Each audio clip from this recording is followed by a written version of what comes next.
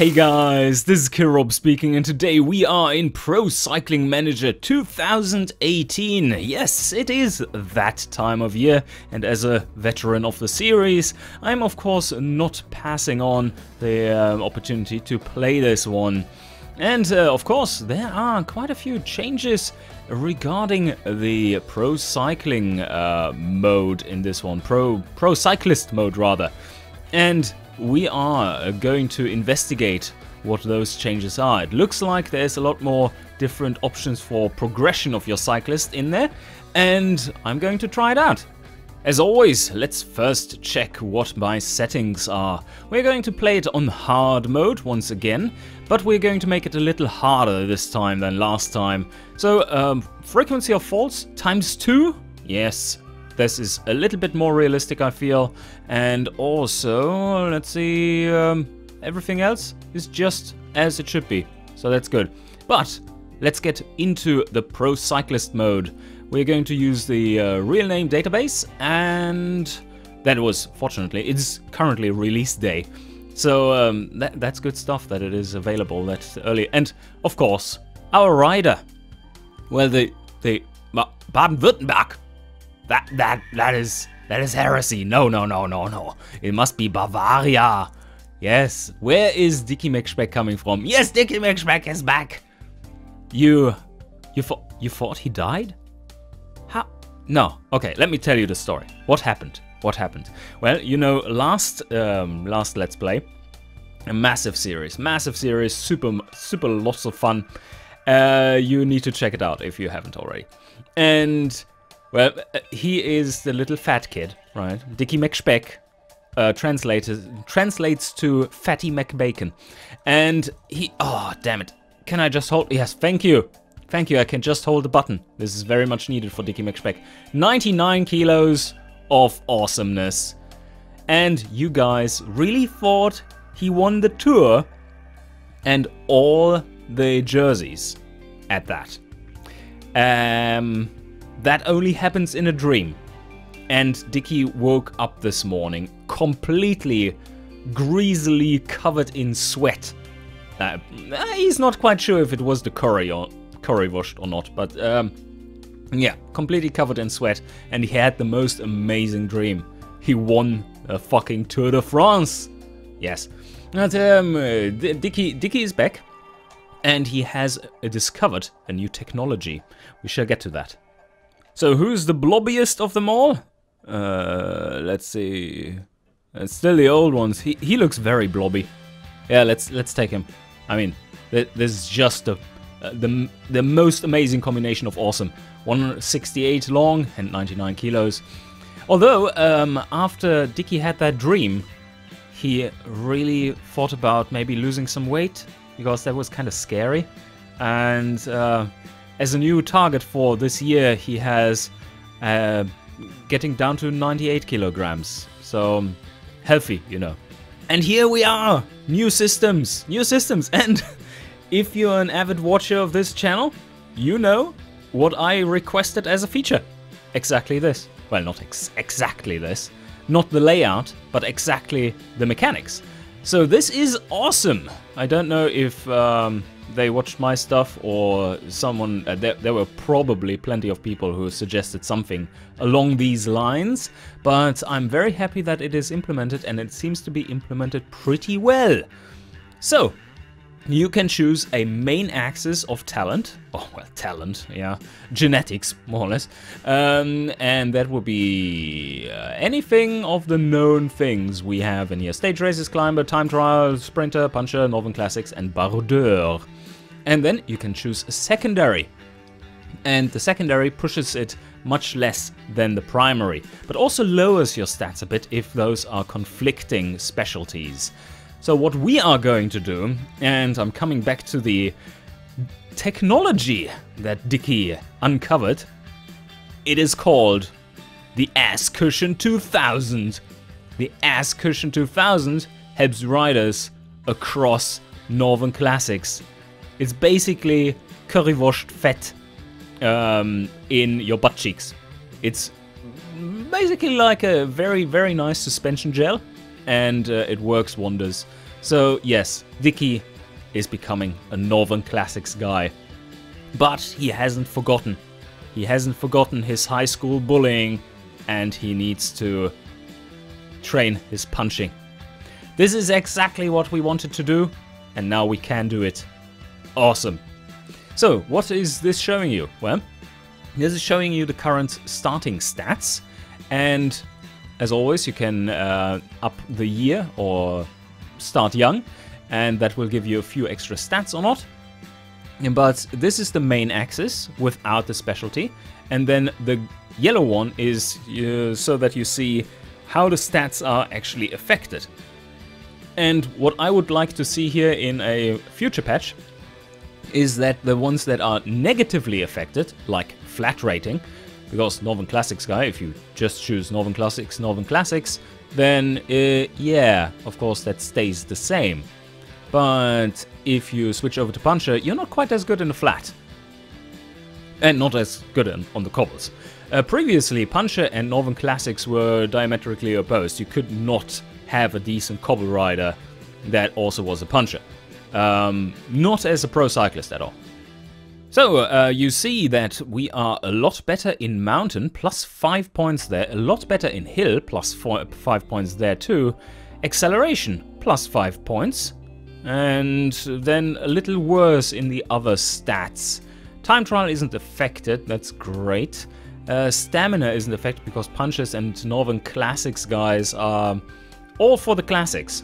So they need a lot of stamina. Recovery is kind of shit, they're not tour riders.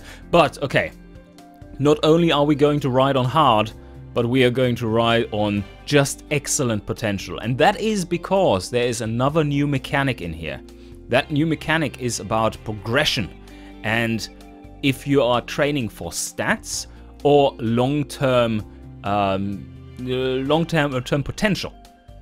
So to make the best use of these new systems and show them off and make it interesting, I'm going to start out on the lowest possible potential. Not Grand Champion, that is just cruising mode, that is for wimps. And Dicky certainly is no wimp. He is about 2 whole wimps. And we are going to start out the youngest possible, so the lowest level. That gives us the most opportunity to actually push his potential in all the right ways. And I hope this will be pretty awesome. Our goal for this Let's Play is to win all the bigger classics that are not super mountainous, because that would be preposterous. Okay, I think we're happy with this. As Cushion 2000 technology is activated. 69 cobblestones, and let's get started. Which team do you want to choose? They are Lodo. Team Lodo? Not the Continental Pro team, no. We start out in Continental. We take it easy, because we're just too shit for this. Yeah, starting out young, it's a little harsh, I would say, but this one is looking good. They look slightly more competent than Team Lodo, and we would still be Northern Classics guy number 1 and Puncher number 1. Sounds good to me. All right, let's take Hello Matt. Yes, Rad, the Rad purple team. Ah, yes, a familiar screen. We need to determine our pre-season, and let's do that. Season objectives. Oh, but well, that is the youth race of Paris-Roubaix. Oh, that is amazing. Yeah. As Cushion 2000, here we come. Oh, awesome. But first, let's start out with high pre-season setting. That doesn't take away any tiredness, or doesn't give you any tiredness at the start. But it starts you out ready to get a few experience points already in the first races, so very valuable. Let's see if we can't find a race that is a bit more cobbled than some tours here. Oh, this one is interesting. And it's also an objective for the team. We won't be able to get that, but there seem to be 2 pretty harsh cobbled climbs in here. That is kind of what Dicky is for.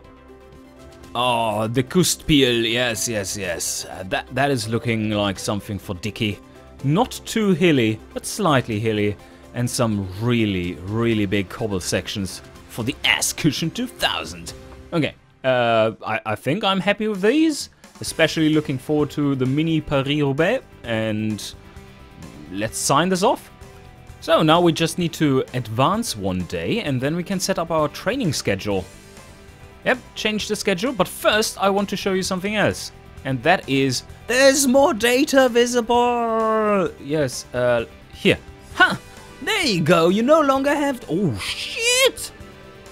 Oh, man! Holy fuck! Oh, yes, Dicky, your ass cushion is amazing! These stats are partially randomized, the potential. And then there's a little variance around here so that you don't know exactly what is going on. But this is the highest I've seen. I've generated a few riders beforehand, just looked at their stats to see how this new system is working and how the combinations are working. And the potentials usually are around the low 80s. So this certainly looks a little low compared to what I've seen before. This looks very high, even compared to Grand Champion levels. And, oh, this is beautiful. Yeah, I think this is exactly what we wanted. Like, it is a little lacking in the time trial and prologue, because some of the cobbled tours actually have some time trials in there. So maybe something we can win. Baroudeur looking good. Resistance, that is one that is a little too low for my taste. But, like I said, with the level ups, and I think we might be seeing the first one today if we just speed through the first Cyanide Cups and get a bit of breakaway action going, then we might see the new system in action. But first I need to set up our early season schedule. So let me do that. Okay, now I've set it up somewhat reasonable for the early season. It's hard to, of course, stay at good shape overall for all the races. But I think so far I've managed, and usually that is one of my stronger suits, it seems, to plan that out. So this is how we're going to roll. Pretty decent performance potentially here, already at almost 90%. And now what remains to do is to take a look at the actual schedule and add races we want to partake in. We only have 25 points to spend, and that means that I'm only going to try to plan for the early season, because with every level up you get new points. Okay, I've nestled in the extra one which we needed. This one was our season goal, wasn't it? Yeah, and it wasn't in our plans at all, in our schedule. So I think this should do for the early season. We can, one thing in here. This schedule should have some information on where your rest weeks are planned, so that you easily can schedule for that. That's very important. So that is definitely a point I would wish to change for the next iteration. But overall, I think we are doing pretty well. It will be mostly around the 93-ish% mark. And then we have our main first race of the season at 95%. It's good enough. Let's see, can we... No, we can't. Can't make this any higher. Oh, there's still this bug in there. Come on, guys, fix it already. Look at that, 28%. No, it's not 28%. This seems to be fixed with the races now not overlapping, but the percentages here are still bugged. That has been with us for two iterations of the game now. So just to be sure, hey, actually this year the season starts on a Monday. Cool, that means the first week is, this is easy. There's no overlap. Like if the week starts on Wednesday, then it goes to Wednesday, of course, or to Tuesday, and then the next week starts there. So this time around it will be easy to see. Monday to Sunday is 1 week. I'm not going to do any planning for the second quarter of the season. That can be done in like 2 months' time or something. And now I think it is time to move into the first race. We cannot select any teammates for our main races yet. That is because we haven't reached level 11. Well, doesn't really matter. They are so shit here anyway. I don't think they are very helpful. Yeah, look at this. Let's play a game. The game is called Spot the Green Values. It's a hard game in this team. Cyanide Cup number 1. Ooh, very hilly. We do have a fitness rating of 89, so we hope for a good race day condition, although we have a bias of -1 for the day. Shitty weather, I assume. So what does that tell me? It does tell me that most likely we want to... oh yeah, this is a slightly longer race. So why not try to escape and grab a few points that way? And with points, I mean experience. Alright, here we go. Rolled a -1. That is not great. Not great for an escape. Oh, and these little hills, they are small biters. They are actually really harsh. Dicky will die on those, but there's a long way to go until we are there. And our stamina... oh... 56! Ouch! Ouch, ouch, ouch. Yeah, that won't last long. Maybe we can get a few kilometers down the road with our breakaway. And what is the race strategy for the day? Work at the head of the group for 20Ks. In case we are caught, we can do that. So I'm just going to set him on effort cursor and... up. Come on. Come on, Dicky. Come on, Dicky. Punch through. Punch through the bunch. And get to the fucking front. Slowly but surely he's trying. Okay. Oh, he has the acceleration of a Dicky McSpeck. 67 actually. That's not too bad. So here we go. Attack. Oh, someone's following me. That's great. Oh, he has a strong attack. Because he is a strong rider. So, for all those wondering, that is a question that has come up so often, so I'm just going to tell it to you in the first episode. You can, if you hold down the Alt key and then move with your left mouse, you can zoom around like this and get a different perspective. And that is the one I usually get. And then if you still hold Alt and use your mouse wheel, you can zoom.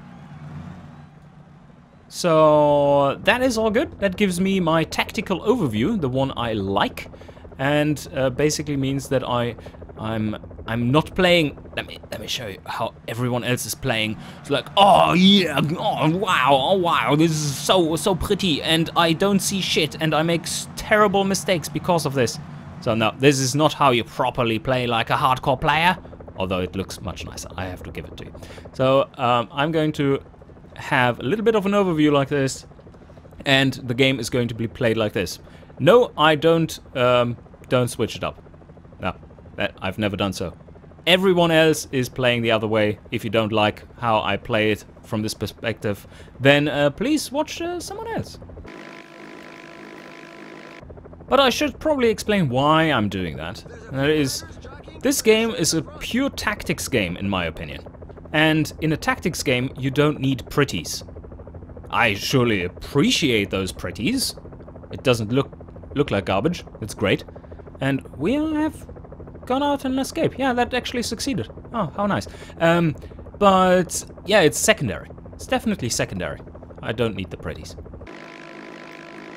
And in a long-running series like this, there are so many good players and OCD people that tactical mistakes are much worse to backseat gamers than it not looking quite as nice.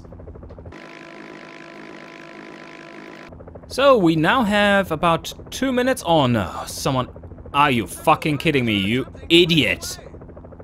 You're not supposed to attack from there. You already have one in front. Well, Tactics 101 failed. You're fired.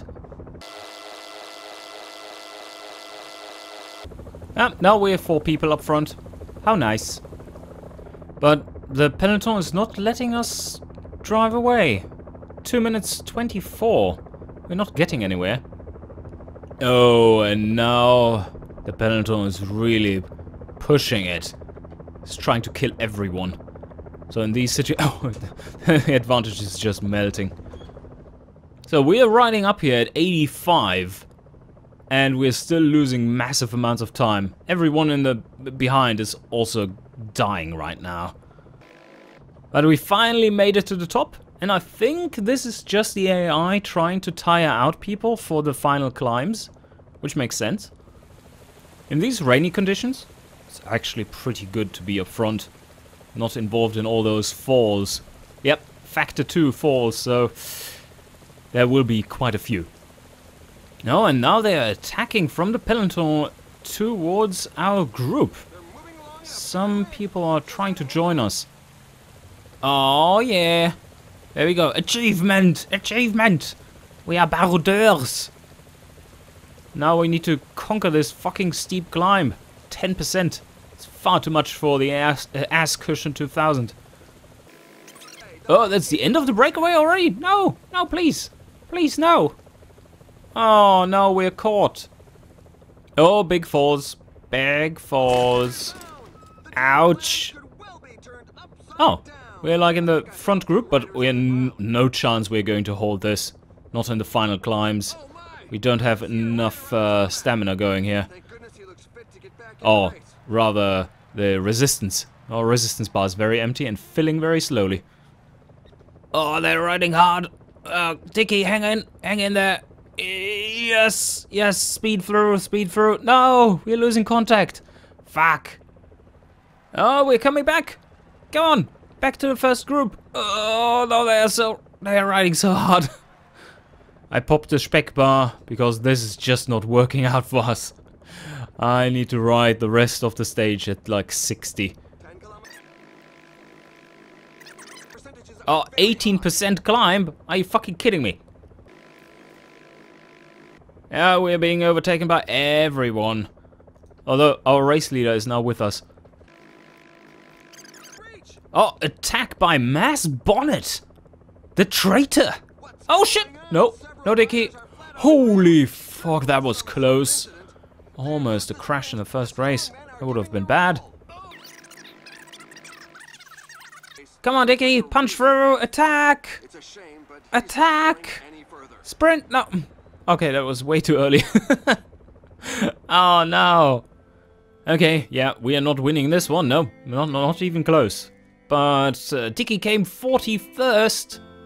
Amazing, amazing effort by the little currywurst. First race finished. And why didn't we get any bonus for being in an escape group? Maybe we did. No, it doesn't look like it. What the fuck? I mean, I played the game right before then and deleted that rider just to see kind of the progression and stuff so that I don't talk shit. And there I got those. And I was just riding in the breakaway for like 50 kilometers or something. I assume what happened there is that you can only trigger them once per game session, maybe? Those kind of achievements for the rider, even though this is a new rider. That might be a bug, because that's not what it's supposed to be. I think the first one is 50 kilometers, or 25 even, in a breakaway. And we definitely had that. We had 50 kilometers and probably 75. I don't know if that one is a level, a threshold you need to breach in order to get a few points. But those points are now missing.